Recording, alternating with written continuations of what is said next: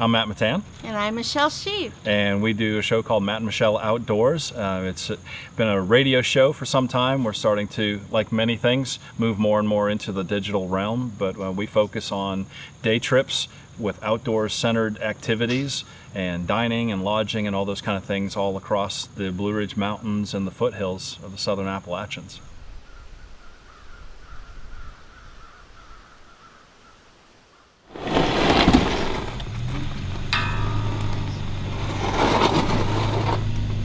You ready, darling? Yeah, so one of the really cool experiences on this trip is being able to hook up with Patrick, no pun intended, maybe intended. It's the first time we've done an episode where we've had a professional fishing guide.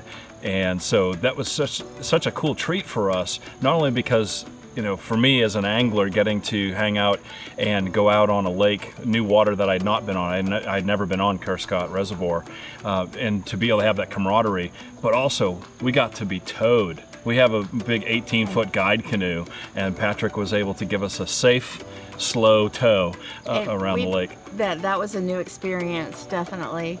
The great thing about Patrick too, and being able to have a guide on a lake like that, is he was able to take us to places that we never would have found, areas that had fish we never would have known were even there.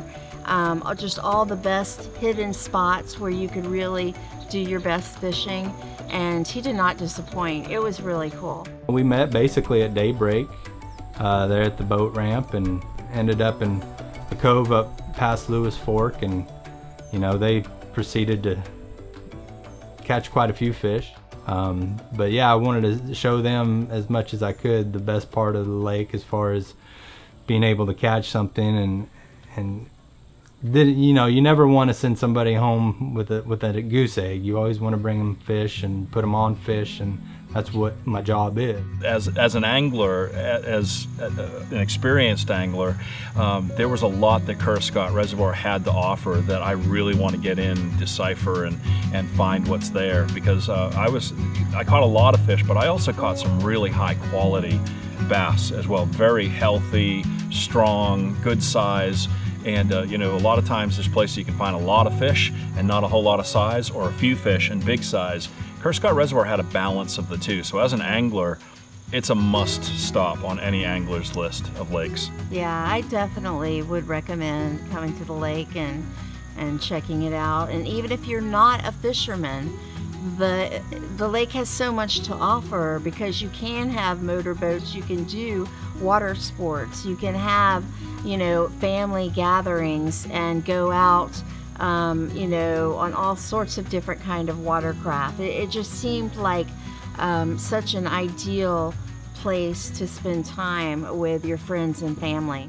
There is just a plethora of things to do as far as if you're an outdoorsman or an outdoors woman, or want to hike, want to fish, want to hunt, want to just bird watch.